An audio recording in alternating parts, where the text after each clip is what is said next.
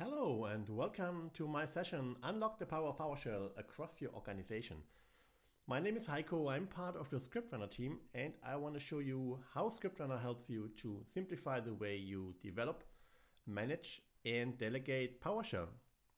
So first, short introduction into who we are. So ScriptRunner, we are into PowerShell management. And so our goal is really to simplify the way you work with PowerShell, to manage and simplify the way you to delegate PowerShell. So this is part of our team. This is me. You can reach me on Twitter, on LinkedIn, via email, and we are actually very much into the PowerShell community and helping people with working and starting using PowerShell. And one of the things that we are offering is our PowerShell poster. So it's a poster that you can put on your office wall, home office wall, I guess, more these days. And it helps you with your day-to-day business when you're working with PowerShell and you want to look up how the pipeline works or particular modules and stuff like that. So you can go to our website, order the poster, and we will be happy to send this to you. All right, so our goal is, as I said, to really simplify the way you use PowerShell and to be able to delegate and PowerShell and to make PowerShell available not just to you as the guys who are really into PowerShell, who know how to write the scripts, who have the right credentials to connect to backend systems, but really take this to a level where PowerShell can be something that the whole organization can benefit from. And so what we're actually doing is we're centralizing your PowerShell scripts and your modules. So all the scripts, all the modules are stored in a central place, which also means, of course, you can synchronize this with your GitHub or TFS or Azure DevOps when your PowerShell and your code management is going on here, and then the script gets tested, and then it moves to the production branch, and then it can automatically become available to our solution.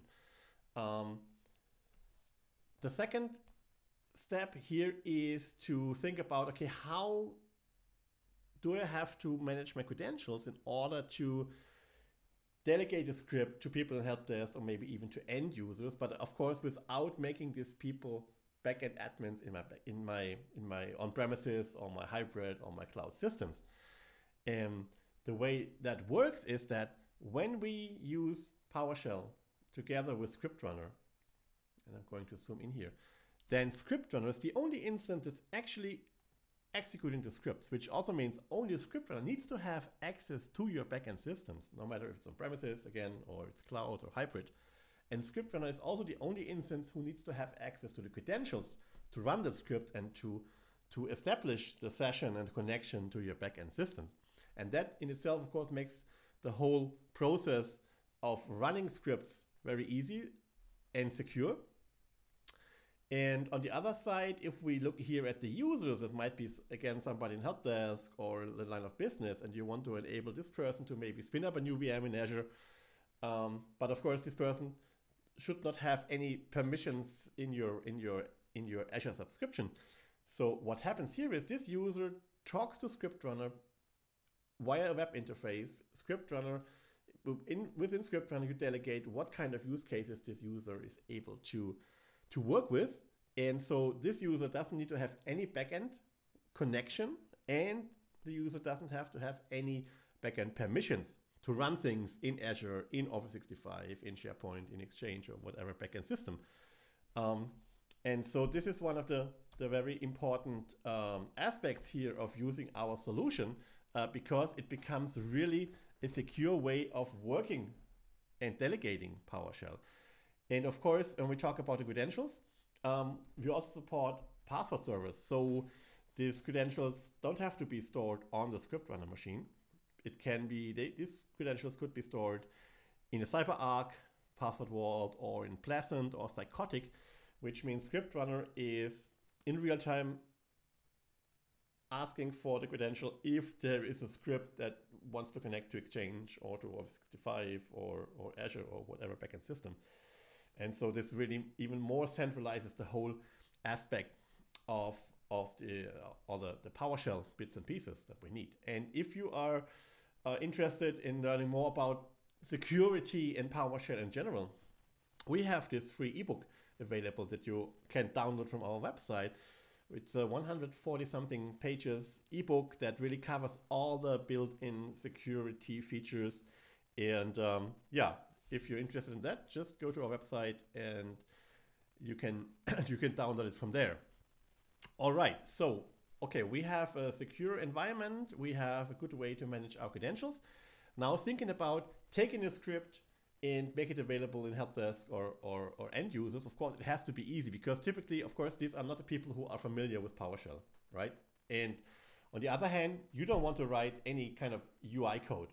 So what happens with ScriptRunner is we're taking the information from your scripts and automatically transform them into a web user interface, into a form, just the one that we see here, which is a simple example for creating a new team, where you can see there are 3 parameters visible and available, like the name of the team, description, and the members of the team. All the other parameters are still there, they are in the background. And because standardization is very important, all these things, like all your security settings, like how do you want to allow GIFs, yes or no, private channels, public channels. In this case, it's even the name of the channels are pre-configured. So all this happens in the background, and only the things that really need the attention of the user is visible here, and the user can type in what is available here for the input. And you control what is visible and what are the things that you pre-configure, and where you want to make sure everything is done according to our company guidelines, to our compliance regulations and stuff like that. And again, without any additional coding. It's just we're looking at the synopsis, we're looking at the parent block and taking the information from there. And then step by step, you can add use cases and delegate recurring tasks to people in help desk or end users. And depending on how many tasks you want to delegate, then maybe a user sees like this, like 6 tiles for different use cases, or maybe it's going to be 20, or then you can categorize them, for example, based on the platform and stuff like that. And it's really just a web interface, so it's very easy to work with that. And people who are working with that don't need to have any knowledge about PowerShell, because it's really just about having the input form, having the use case, let the people select and the information that is necessary, and that's it. Then, of course, besides the manual approach, there are 2 other ways, of course. As we know, we can run PowerShell scripts. So the second one would be a scheduled approach, where you have housekeeping processes, which you can integrate, of course, also into a ScriptRunner. And the third one would be integration based on the REST API, where you allow monitoring system, ITSM system, workflow systems to also trigger scripts in a well-organized, well-managed way. And so what happens is that ScriptRunner becomes this hub for all PowerShell activities. All right, so with this, I'm going to switch to my demo environment, so to show you how this solution actually looks like.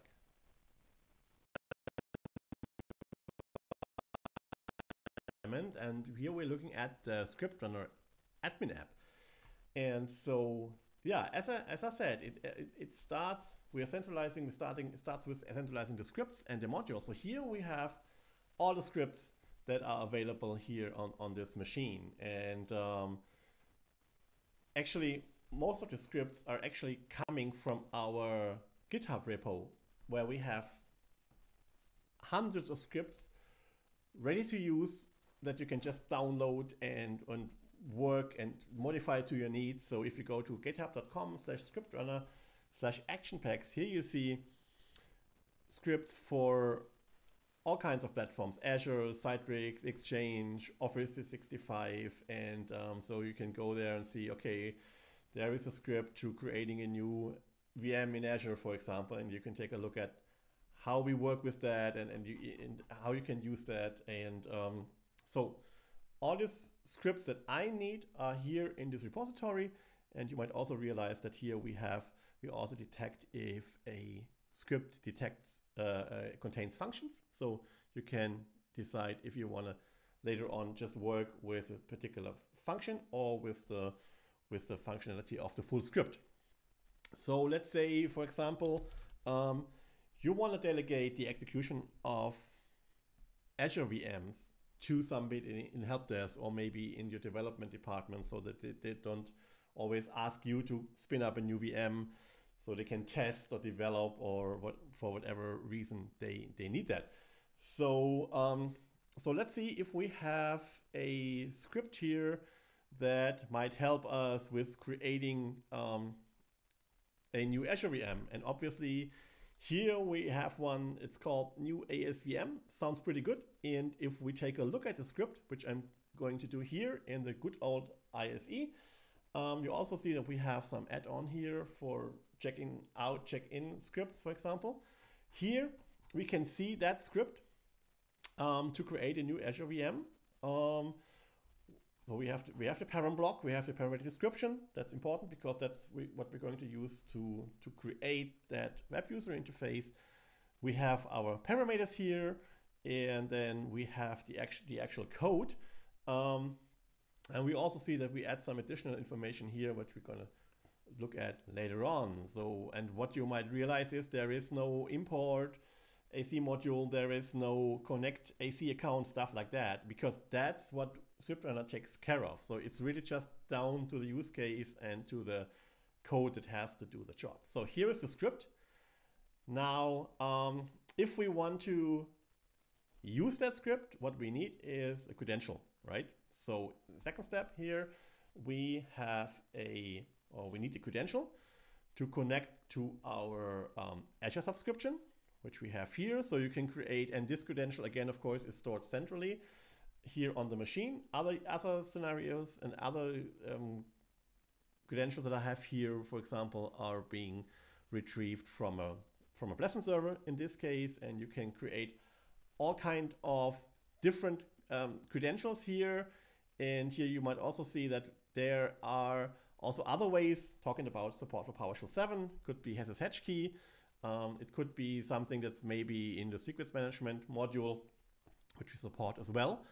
And so in this case, I have a credential here to connect to my Azure subscription. The next thing that I need is a target. A target is the actual backend system that we want to talk to. And it could be all kinds of targets, local PowerShell remoting. You can combine targets into different collections. And you can, as you can see here, we have predefined target types for Office 365 and for Azure.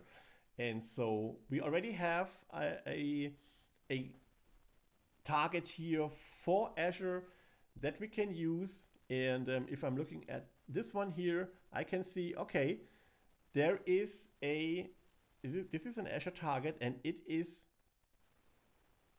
mapped to a credential that we just saw, which is for my Azure service account. So that's why in the script itself, we don't need to have any install module commanded, because this target takes care of that, and we don't need to have any connection, connect AC account commanded here, because ScriptRunner also takes care of that, because we know the target is using this credential, and that's it. So no information about the credentials in the script. So we have the script, we have a credential, we have a target, and with this we can create an action, and that's what I'm going to do now. So I'm going back to my scripts, and we're looking for this new AC VM script and say, okay, for this we want to create a new action. Now what you can do here, for example, if you have multiple teams using ScriptRunner, you can say, okay, this is a script that should only be available if somebody from the Azure admin team is logging in, so that if somebody from the Exchange team logs in, they can't mess around with my script and my credentials that belong to Azure. So this is something that you can organize here within ScriptRunner. And then, so here we are in the action. So we can say, okay, what kind of tags we want to use. We can say, okay, what kind of name we want to have for this action. Create new Azure VM, for example. That could be a name. And then What you also can do, and we will see why that is interesting later on, you can say, okay, how much time am I saving by automating and delegating this process? Could be maybe 10 minutes, and we can see what that does later on. Then the second step is, okay, where do I want it and run this script? What is the target? And here again, of course, we have our Azure target that we just looked at. And then we have some PowerShell options. There is one that I'm going to use, which is using the library scripts here. Because what we will see when we later on, when I'm running the scripts, after creating the Azure VM, we're creating a little HTML output, and that function actually is stored in a library script. So what I can do here is I can centralize all my function into library scripts and say, okay, for every action, for every use case where I'm needing this library script, I'm just configuring this action saying, okay, we want to preload this library before the actual main script is executed. So the main script, if it calls a function, it's available based on the configuration right here. Okay, then we're looking at the actual parameters. And here we see we have all kinds of parameters that are coming with the new ACVM commandlet, right? And so what I can do now, I can click on OK and say, okay, now I have created this new action. And then we can take a look at how that looks if I'm actually starting this action. Like say, okay, now I want to create a new Azure VM. So I'm clicking on Run down here. And what we see here, of course, we have all kinds of parameters that maybe I am as an administrator or because I wrote the script, I know what to type in here. But if we think about, I want to delegate that to somebody in help desk, what I definitely want to do, I want to make it as easy as possible. And so what happens is, if I'm going back to the edit mode, I would, for example, if there is a predefined resource group name, I would type that resource group name and I say, okay, this is the resource group that this user is able to use, and then I would hide that parameter from the input form. So step by step, what I would try to do here is to simplify the whole process and to really only show the things that are important for the user in the user interface. Everything else would be done, would be configured here in the background. And I would say, okay, for example, if my default is, okay, people could only be allowed to spin up Ubuntu VMs, then I would select that. And again, I would hide that parameter. And so step by step, you simplify the process for the user, and it gives you the control about how that VMs actually would be created, because we're talking about standardization, right? So that's a very important aspect to simplify the process.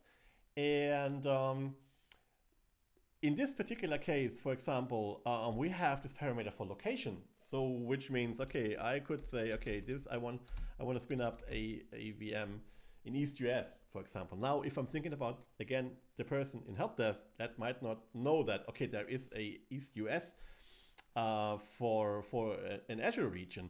So what I can do here is I can select and I can activate a query, and this query could be, okay, I have a list of all the Azure locations that I want the people to be able to select. The same could be true for the size, right? Because I don't want people to kind of spin up the crazy expensive monster VMs. And first of all, need to know, okay, this is a standard, I don't know, D2, whatever, V_V2 or something like this. Of course, it's because number one, everybody could type anything, even if it's not correct, so the thing would not work, and they could spin up the most expensive one. So again, here, this is a good use case for having a query. And these queries can help you in many ways. So these are just two simple examples. if we look at the queries here, you can have scripted queries, you can have Azure queries, you can have like this 2 examples that we saw here just now, list of entries and stuff like that, which helps you with simplifying the whole process for your users. And you can schedule these queries if you have things that you want to query from a cloud resource, which might take a few seconds, so you can already have a cache of this information that can be used here. So, and as a result of this whole process, and I'm going to switch to an action that I have already configured before. Ideally, such a process would look like, and the action would look like, could look like this. So there are just 4 parameters left for the user to do something. Like, okay, we need a name of the VM. They can select what kind of image can be used, the location where this VM can be created, and what would be the size. Now, what we see here, and I'm going to switch back to the query here, is like, okay, what I'm trying to do here is to have something that the user can identify as, okay, this is just about, okay, selecting the size of a VM. Then, of course, if the script runs, we still need the technical information, right? So the script is going to work. So what happens here is in these queries, and that's true for all the queries, is you always have something that you display to the user, which we see here on the left side, and then you have the actual technical information that is being used when the script is executed. And this concept you can use for all kinds of queries. Will it be for SQL resources or for VMwares and snapshots and stuff like that? So that's something that you can use in all these different scenarios. And so, okay, you have configured this action, you have tested it, and you say, okay, now it's okay. I want to start to delegate that so that people don't really ask me every time to spin up a VM for them, right? So what you would then do is you would say, okay, I'm delegating that, and you can here work with color schemes, and you can say, okay, I delegate that to my help desk, or maybe to a development team, or whatever you have configured here. And once that's done, then, and now we're switching the role. So here I'm still, of course, I'm the administrator. If I'm somebody in help desk, then I'm working here with the ScriptRunner portal, and here I have the information again with these 4 parameters. I don't see the parameter names because the users don't care about that, right? It's just about, okay, I want to spin up a new VM. I don't know, dev VM, and this should be an Ubuntu machine, and I want to spin this up in EastUS, and it should be the cheapest one. And then, so I have selected all the things that are necessary, and then click on run. And now in the background, ScriptRunner is executing the script. So we're leaving this, coming back later, because this activity now, together with all other activities, with other scripts, with other platforms, they're ending up in this dashboard. And in the dashboard, you can see what's actually going on. So we have this view. You could also switch to a list view here and say, okay, I want to see, okay, here I can see, oh, here's this user, Tina. She actually started this action to spin up a new VM. And this target has been used.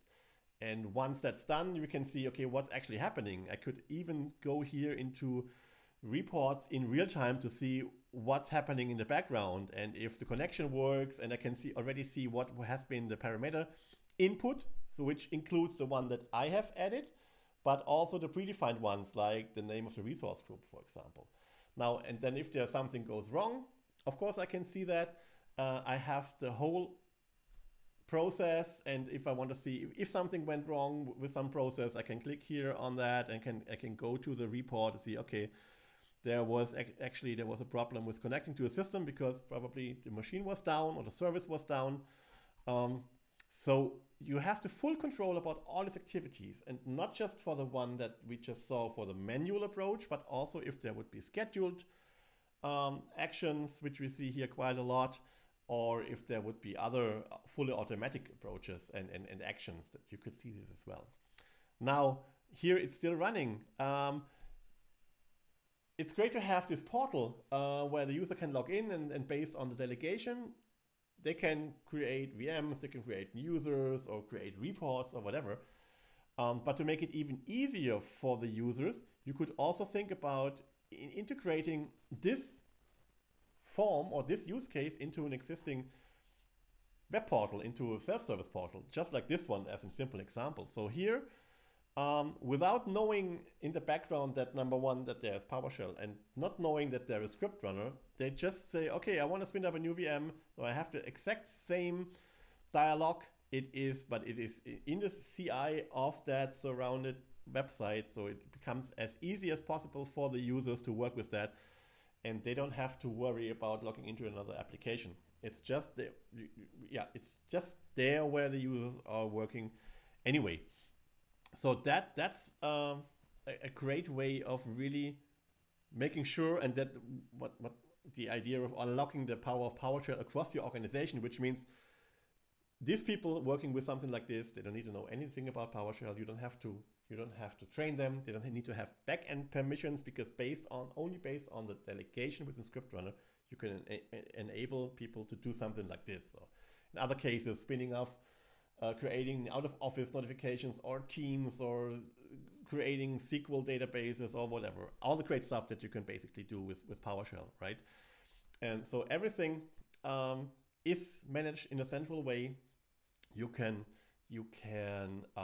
of course also, and I want to take a look at this as well, you can create the scheduled actions, which could be a combination of, okay, maybe it should be manual and scheduled, just in case you want to have a run now scenario, for example, for particular use cases. So if we look at the scheduled actions here, so one that I have here is running every hour, checking for checking my repo and to see if there are new scripts or updated scripts, and then downloading them automatically to my machine here. I could also configure an email notification, so I get some information if the execution caused an error, for example.